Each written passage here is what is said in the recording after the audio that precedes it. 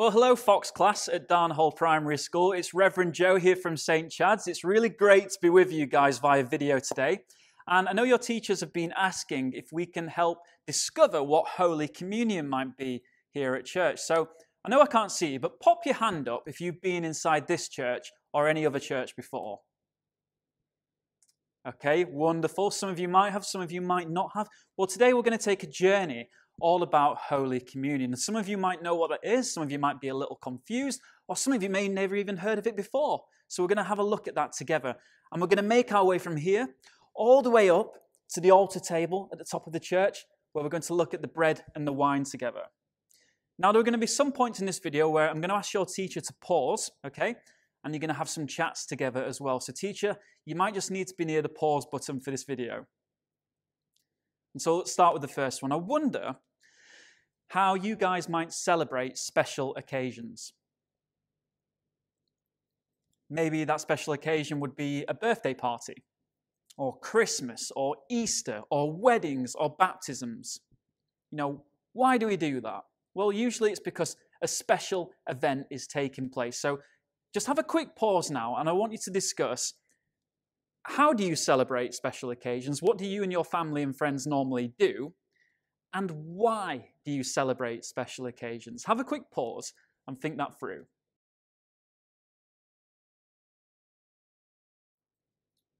Well done. As I'm sure that you've been speaking about, and I've just said to you, we normally celebrate special occasions because something special has taken place. So someone's just had their birthday, or someone's just got married, or a baby has just arrived. Something wonderful has taken place, and that is the exact same reason why we celebrate Holy Communion here in church, because something special, something wonderful, something amazing has just happened.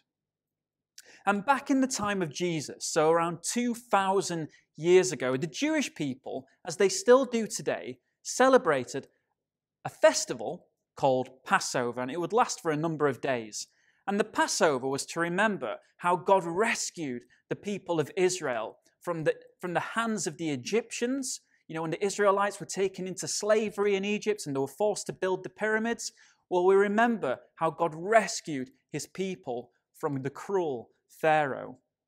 And every year since that event took place, the Jews celebrate this festival called Passover to remember and to celebrate that important event taking place. And so when we look at the Bible, and on Maundy Thursday, as we call it here in the church, Jesus sits down with his disciples, his friends, to celebrate that festival of Passover. But he also says something different. He tells his disciples that something brand new is happening, that God is going to do another Passover, that God is going to rescue not just the Jews, but the entire world from the powers of darkness, and he's going to restore every human being's broken connection with God forever. And so just before we go any further, I've got a little video to show you all about that event taking place. The story of Easter, the Last Supper. This is Jesus, Hey-o! who is the Son of God and the Savior of the world. While Jesus was on earth, he taught everyone about God's love and healed people from their sickness. He did many miracles like calming storms and even raised people from the dead. Wahoo! At this time, the Jewish people were celebrating a festival called Passover that had been celebrated since the time of Moses, when God brought his people out of Egypt. So Jesus was going to Jerusalem to celebrate. The disciples asked Jesus where he wanted to eat the Passover meal that night.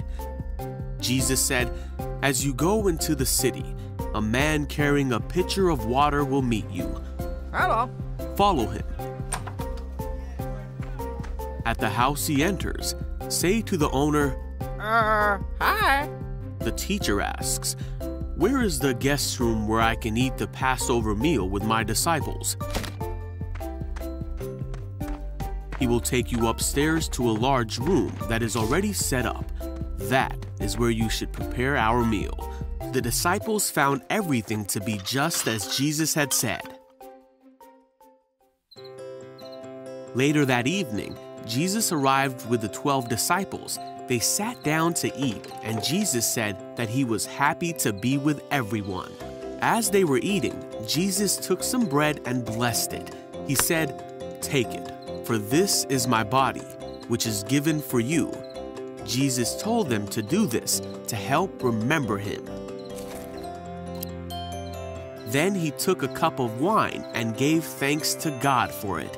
And he said to his disciples, "This is my blood. It is poured out as a sacrifice to forgive the sins of many."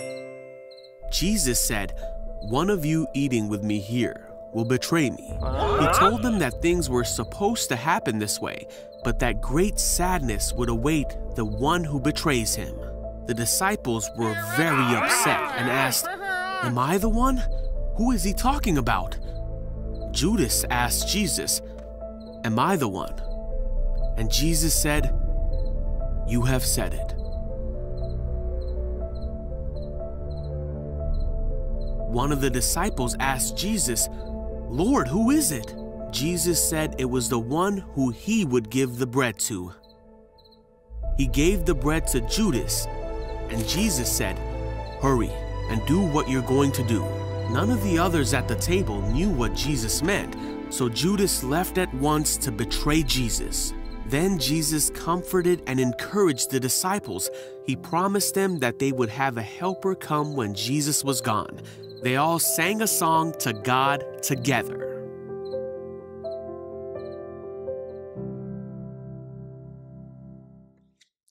Well, welcome back, Fox class. I hope you enjoyed that video. I love those cartoons.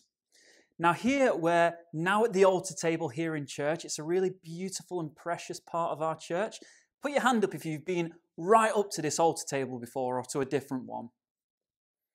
Excellent, well done. And the reason why we have it right here at the front of church is because here at church, we don't just worship God through what we say or what we perhaps do in the pews.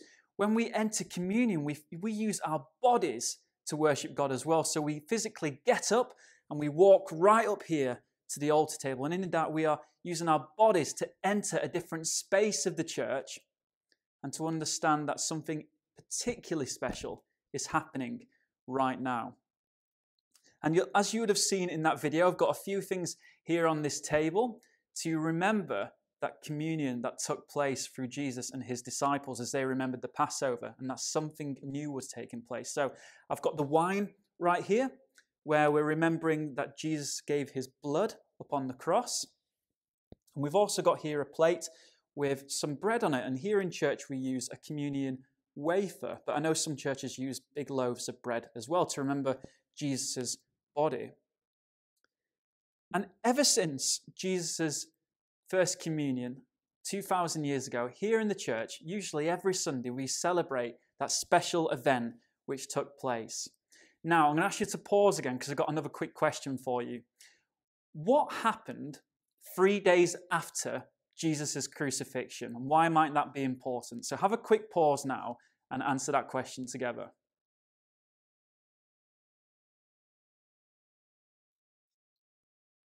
Well done. So I'm sure you got some really good answers there. And I'm sure at least one of you said that 3 days later, after Jesus' crucifixion, he rose again from the dead. And that is the core aspect of why we celebrate Holy Communion. Because God not only has given himself on the cross for us to restore every human being's relationship with God, but also he rose again 3 days later to finalize that victory, that final power over sin, that God removed it all for each and every single one of us so that we can all become friends with God. And so when we come to the communion rail, we remember those important events that are taking place, and we celebrate this together by eating the bread and taking the wine. But you may find as well that some people come up to the communion rail and they might want to take communion, but they also would like us to pray with them. And to pray maybe to remember and to celebrate this important event, but also at times where people are facing quite difficult challenges in their life, and they might be a little bit sad or upset about something. And so at the communion rail, whilst we celebrate all of this, we pray with people as well. And it's really important that we remember as Christians that it's not just about taking Holy Communion, which is important. It's really important that for the rest of the week, from Monday all the way to Saturday, we remember what we learn here in church and what we celebrate together, and make sure that we act as Jesus would want us to act in the rest of the world. So it's important that we're kind to people, and that we show forgiveness, and we're polite, and that we show love and understanding to other people. It's not just about what happens on a Sunday.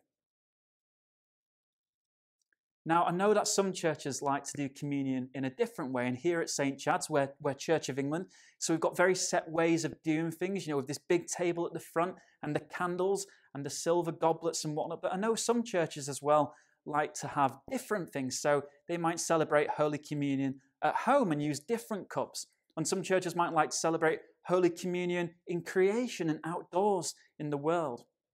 And there's no real right or wrong way of doing it.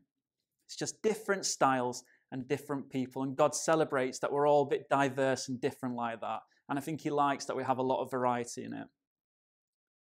Now, this is kind of a short intro of what Holy Communion is, but I'm sure many of you have got many of your own questions, so I would love to hear some of your responses. So maybe you want to even make a video of yourselves asking questions, or send a few questions over via email, and I would love to have a chat with you all sometime, maybe over Zoom or something. And as soon as it's safe to do so, I would love us to be able to gather here at St. Chad's and explore the church and have a look at all these different symbolic things that are here, and to continue that conversation about Holy Communion. But it's been lovely to be with you today, Fox class, and I look forward to hearing from you soon. Take care. Bye.